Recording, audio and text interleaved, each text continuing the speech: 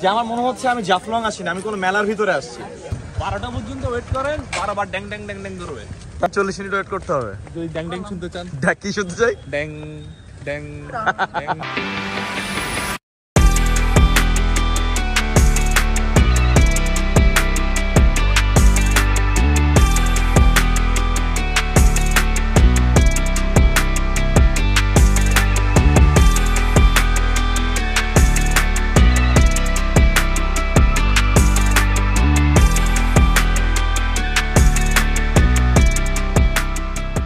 আর এই হচ্ছে India Bangladesh friendship gate, ওই সাইডটা কিন্তু ডাউকিতে।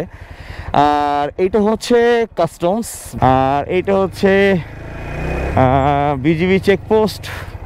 সো আমরা এখন এই জায়গাটাকে বিদায় দিয়ে এখন আগাবো হচ্ছে জাফলং এর দিকে। সো আমাদের মেইন ডেস্টিনেশন হচ্ছে জাফলং। সো এখন চলেন আগাই।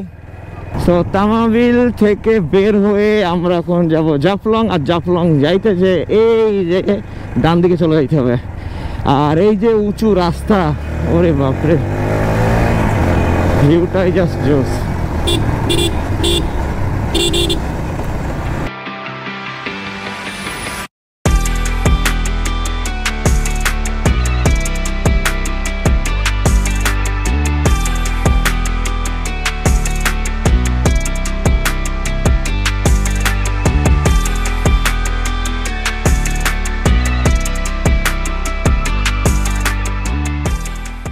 তবে আমি নিউজে দেখে আসছি জাফলংয়ে নাকি প্রচণ্ড মানুষজনের ভিড়, মানে প্রচণ্ড মানুষের ভিড়, এবং হচ্ছে জাফলংয়ে নাকি পা দেওয়ার জায়গা নেই। তো অ্যাকচুয়ালি আমি আসলে নিউজটা দেখে একটু মানে অবাক হয়েছিলাম, বাট এখন এসে দেখতেছি যে আসলে ঘটনা সত্য। মানে এত পরিমাণ বাস দেখতেছি যে আমি নিজেও কনফিউজড হয়ে গেছি। মানে জাফলংয়ের মেন 0 পয়েন্ট ঢোকার আগে থেকেই প্রচণ্ড বাস। দেখেন কি অবস্থা, কি অবস্থা। জাফলং ভিউ পয়েন্ট রেস্টুরেন্টের এই পার্কিংয়ে রেখে দিচ্ছি আমাদের 4টা গাড়ি, কারণ এবার পার্কিং নিয়ে খুব প্যারা খাইছি। চারিদিকে এত গাড়ি, বাপরে বাপ। এই শরীফ ভাই, কি অবস্থা? আলহামদুলিল্লাহ। জাফলং এবার এসে কেমন লাগছে? মনে হচ্ছে না বস্তিতে আসছি। ভাই আমি তো আরো একবার আসছি জাফলংয়ে, কিন্তু এইবার আসার পরে মনে হয় যে গুলিস্তান ফেল। ভাই ঢাকা শহরে গুলিস্তান ফেল, এত পরিমাণ মানুষ। আর ওই কিন্তু ডাউকি শহর, ওই যে ডাউকির সব বাড়িঘর গুলো। আচ্ছা, সো এখন দাঁড়ায় আছি হচ্ছে জাফলং, আর পেছনে হচ্ছে ডাউকি। সো ডাউকির বাড়িঘর গুলো পেছনে দেখা যাচ্ছে, আর সেটা দেখতেছে এখন জাফলং এ দাঁড়ায়। আর রিসেন্টলি আমি আপনাদেরকে আবার দেখাবো ডাউকিতে দাঁড়ায় জাফলং।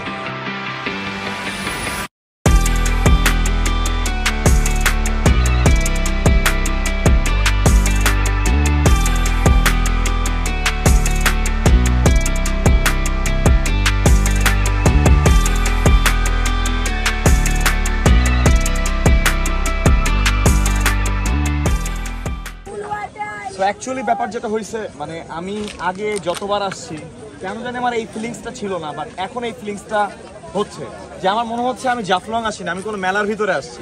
সো এই যে অনুভূতিটা, এটা আসলে মানে আমি বলে বোঝাতে পারবো না যে আমার ভিতরে কতটা খারাপ লাগা কাজ করতেছে। কারণ আমি একজন ভ্রমণপ্রিয় মানুষ, ট্রাভেলার। সো আমার কাছে যখন প্রাকৃতিক সৌন্দর্যগুলো নষ্ট হয় না, মানে ওই ব্যাপারটা যেন আমার শুধু মানে এখানে লাগে না, এখানেও লাগে। তো সবার কাছে দৃষ্টি আকর্ষণ করব, যারা কিনা আমাদের দেশের পর্যটন শিল্পটাকে বাড়াইতে যাচ্ছে, এভাবে না, প্লিজ অন্যভাবে চিন্তা করো। মানে আমি যেন মনে হচ্ছে মেলায় হারাই গেছি। তো এই যে ব্যাপারটা, এটা জাস্ট নিতে পারতেছি না। এখানে কিন্তু একটা সুবিধা আছে, যেটা হচ্ছে এখানে আসলে মানে ইন্ডিয়ান পণ্য যত আছে সেগুলো পেয়ে যাবেন। চকলেট থেকে শুরু করে কসমেটিক্স সবকিছু ইন্ডিয়ান জিনিস এখানে পাবেন। কিন্তু এখানেও আবার 1 নম্বর 2 নম্বরের ব্যাপার আছে, এটা আপনাকে বুঝে নিতে হবে। আর আমার সব থেকে ভালো লাগে জাফলং এর এই জায়গাটা, কেননা এই জায়গাটাতে আসলে একটা ডিফারেন্ট ফিলিংস হয়। কিরকম? আমার পেছনে কিন্তু ডাউকি, যেটা আমি আগেই বলছি, আর এই জায়গাটা হচ্ছে ক্রস লাইন, যেটা হচ্ছে বর্ডার। মানে আমার ওই পাশটা কিন্তু ইন্ডিয়া, আর এখানে হচ্ছে প্রচণ্ড রেস্ট্রিকশন আছে। রেস্ট্রিকশনটা হলো পুলিশ, আর আমাদের এই সাইডে বিজিবি আছে এবং ওই সাইডে বিএসএফ আছে। তো আমরা এই যে উঁচা মতো করা যে পাথরের বাইরে যাইতে পারবো না। আর এইখান থেকে হচ্ছে জাফলং থেকে যে ঝুলন্ত ব্রিজটা দেখা যায়, সেটা কিন্তু ওই পাশে।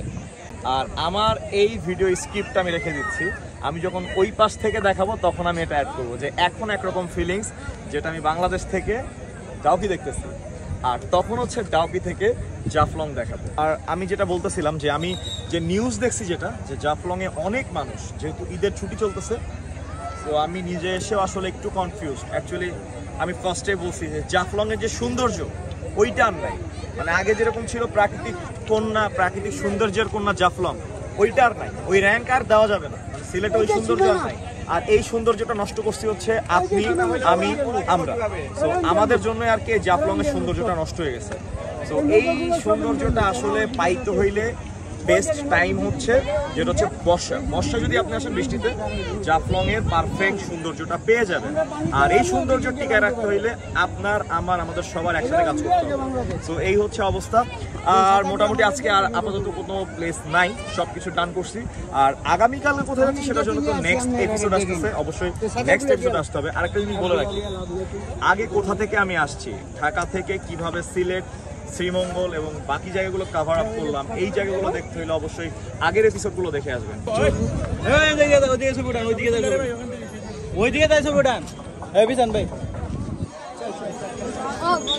সো অ্যাকচুয়ালি এখানে হচ্ছে অ্যালার্ট করে, যদি আপনি ওদের রেঞ্জের বাইরে যান বিজিবি হচ্ছে অ্যালার্ট করে দেয়। আর ওইদিকে হচ্ছে বিএসএফ আছে। সো বিএসএফ কিন্তু এখানে অল টাইম টহলে থাকে যেন তাদের রেঞ্জের ভিতরে না যায়।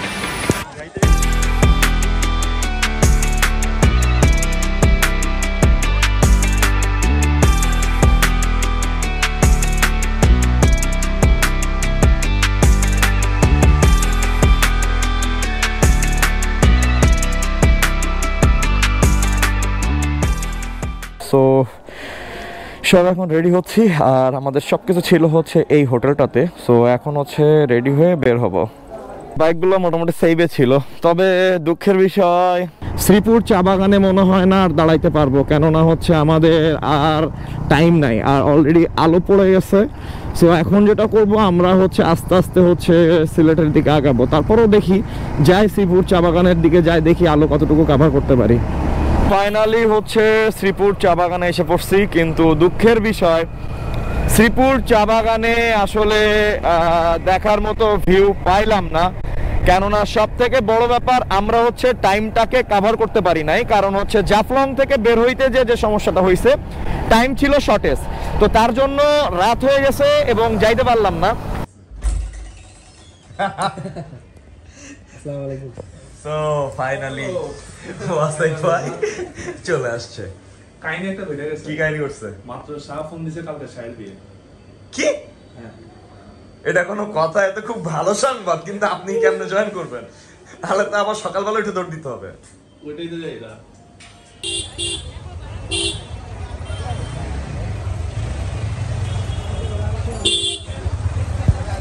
ছিলাম খাইতে 5 ভাইতে, কিন্তু আসলে মানে ভিডিও করবো এই মুডটাই চলে গেছে। মানে এখানে খাবার আসলে নাম করা, এখানে খাবার টেস্টি সুস্বাদু ঠিক আছে, কিন্তু অ্যাকচুয়ালি এখানে মানুষজন যেভাবে আসা শুরু করছে না, যেরকমভাবে আসে, অ্যাকচুয়ালি এখানে খাইতে আসার জন্য যে ওয়েটটা করতে হয়, মানে এভরি সিঙ্গল টাইম, প্রত্যেকটা মুহূর্তে প্রচণ্ড মানুষ থাকে, প্রচণ্ড মানুষ। তো খাইতে হইলে অ্যাটলিস্ট 10 মিনিট ওয়েট করতে হয়, আর এই ওয়েট করাটাই হচ্ছে সব থেকে বিরক্তিকর একটা জিনিস। আর এখানে মানে ম্যানেজমেন্টেরও একটু ঝামেলা আছে। সো আমি ব্যাড রিভিউ করবো না, গুড রিভিউ করবো না, আমি জাস্ট খাইতে আসছি, আমার এক্সপিরিয়েন্সটা শেয়ার করতেছি। তো এখন খাওয়ার অর্ডার করি, দেখি কি খাই না খাই। আর অলরেডি আমরা আসছি, ওয়াসেক ভাই চলে আসছে। তো সে ঢাকা থেকে এই জার্নি করে এসে মানে একদম শেষ। আর শালমের তো আমরা আবারও দেখবো 5-6 প্লেট খাওয়ার ইনশাল্লাহ। আজকে টার্গেট হচ্ছে 8 প্লেট। পার্সিতে ছিল 6 প্লেট, আর আজকে হচ্ছে 8 প্লেট। দেখা যায় বাকিটা কি হয়। খাবার চলে আসছে, আর খাবার আছে এখানে হচ্ছে বেগুন ভর্তা, ডাল ভর্তা, গরুর মাংস। তো সবাই খাওয়ার জন্য বসে গেছি, খাওয়ার টেস্টের কি অবস্থা। আমার কাছে কেন জানি পানশিট থেকে 5 ভাই রান্না ভালো লাগছে, খাবারের স্বাদ ভালো। এবং কালকে আমরা খাইছিলাম ভাত, ডাল, গরুর মাংস প্যাকেজ ছিল 200 টাকা, আর আজকে হচ্ছে গরুর মাংস 165, আর হচ্ছে ভাত আলাদা। তো এই হচ্ছে অবস্থা। তো এখন খেয়ে নিই। এখন হচ্ছে ডিনার শেষে আমরা এখন যাচ্ছি হচ্ছে ওয়াচ টাওয়ার, মানে সিলেটের নাম করা একটা প্লেস। ওকে, সিলেট আসছি, চা না খেলে হবে না। ওকে, তো আমরা ওয়াচ টাওয়ারের ওখানে যে আগে চা খাবো, কারণ ওয়াসেক ভাই আর আমি আমরা দুজনই চা ছাড়া কিছু বুঝি না।